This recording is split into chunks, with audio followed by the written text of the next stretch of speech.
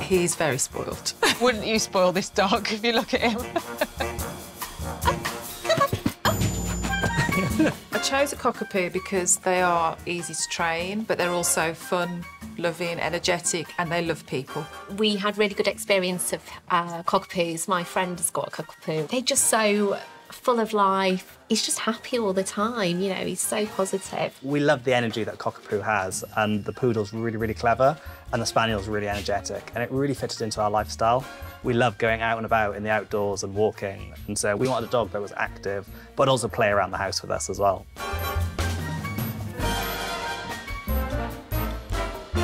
People quite often forget that they are actually a crossbreed. This is two really active breeds put together, and you don't quite know how that mix is going to work out. So the main thing I'd say to someone getting a Cockapoo is make sure it fits into your lifestyle. A Cockapoo's got so much energy and loves that mental stimulation, but also think about those times where you might be out for the day. Cockapoos are fun, friendly, energetic, and that's exactly what I was looking for, actually. I think we're very fortunate that I can take a dog to work, or my girlfriend's parents will be able to look after him for the day.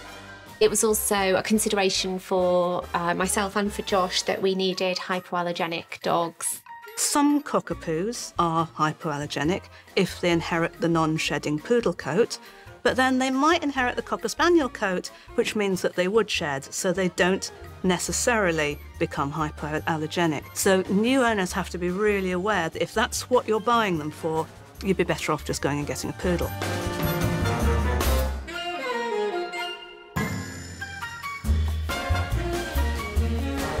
When they're good, they're fantastic for an active family that wants a dog to play games, to do lots and lots of exercise with, and that doesn't have an off switch. Owners are always surprised that Cockerpoos are on the go all the time, and they never seem to grow up. Having Rocco has really changed our lives because it means that we do so much more as a family. He gives us a good reason to sort of all go out. Archie's definitely changed our life. He's such a personality around the house. I think me and Ems have always had such an active lifestyle, but he really complements that. I go to places that I would never go to normally. Whenever I feel nervous and sad, I go to him and he licks me, I hug him, and then I just feel better. Going to the beach is kind of one of the highlights of the weekend. I mean, try to do that every weekend. And it's just such a nice feeling when you come home and he's there. Archie's needs over time have changed. From when he was a puppy, he really needed that attention. He really constantly needed to be around us. As he's grown older, he's much more comfortable on his own. During the day whilst we work, he's happy to take himself off to a different room, chill out on the sofa. He wants to play more, which is really nice. So keeping him occupied is probably the main thing. He just wants to do more and be out more. He never stops eating.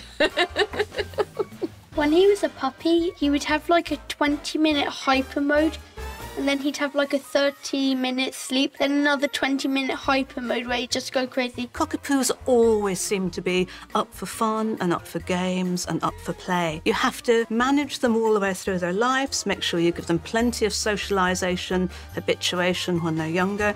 When Archie was a puppy, creating that bond, I think, through training really helped. When he was a puppy, it's very much around bonding with him, training and socialisation to enrichment. So he does agility, and he absolutely loves that.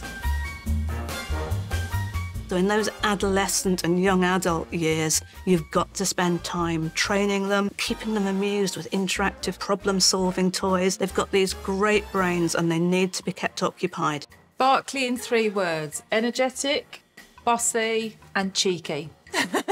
Adventurous, loving. Archie? Fluffy, and as well I find him crazy because sometimes when you stroke his eyes go like that. Joshy's sometimes struggled with a little bit of anxiety going back to school, and I think having Rocco has really helped with that. He's been a good distraction, and Josh has even said, you know, having Rocco here, I'm happy and I feel calm. He tells me what he wants, he finds a way to communicate with me. I would say to anyone thinking of getting a Cockapoo, just to have a real good think. It's a massive commitment. The first few weeks of getting a puppy is really tough. Do your research, but make sure you are really ready. Just part of the family now, isn't he? Yeah. He's as part of the family as Josh.